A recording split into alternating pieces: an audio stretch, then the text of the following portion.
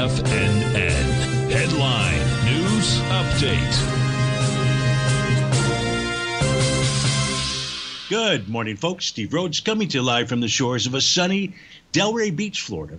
This is your 11 a.m. update, and we begin our day with a mixed bag. The mix goes like this. Dow is up 91 points, S&P 5, NASDAQ 110, Russell's off 10, semis are down 11, tranny's up 21. Gold's off $60, silver's down 1.6%, $1.60, a little over 5%. Lights for crude up 23 pennies, natural gas up 9 cents. 30-year Treasury's back nearly 2 points, printed out 117.16. Let's try to figure out what all that means by looking at that 9-panel market update chart. We begin with the ES Mini, upper left-hand side. What do we know? Well, we do know the following, and that's if the ES Mini today closes above 53.6825, we should see a move up towards the, first move would be up to 54.12, but that could trigger an A to B equals CD pattern with a price projection of 56.10. So we'll want to watch that. Is that a possibility? Well, we do have the spot volatility, so trading below its 50-day exponential moving average.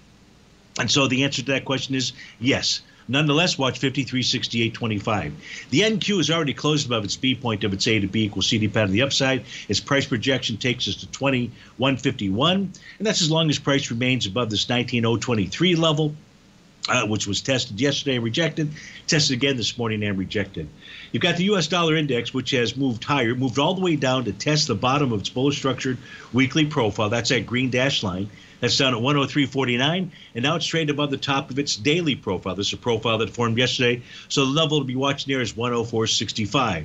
Gold has moved back to test its TD9 count breakout level, and that's at the 23.2270 level. The actual low today, 23.2250.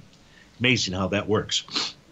Learn the TD9 counts, folks, for nothing else, to understand objective support and resistance levels. Silver's pulling back, but it's still trading above profile, so it still has that confirmed A to B equals CD pattern that should take price up to 34.03. Light sweet crude is running into resistance. That's the top of its daily profile. A close above 75.74 today would generate a profile change in trend signal. Natural gas has made it past, it closed above yesterday, that center of that bullish structured profile where counter trend rallies would typically end. Once it closed above that, it gave them the freedom to go target the resistance level, and that's the top of its profile, should head up to the 297 level.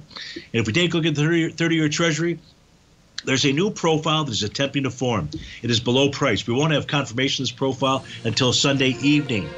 But this is a bullish condition out there. That doesn't mean that price won't get back to support, and support for it right now would be 116.02 to 116.20. Folks, stay tuned for the Trader's Edge show. But if you're up to start your Friday, have a fabulous Friday, a fabulous weekend, and we'll look forward to seeing you again on Monday. Take care now.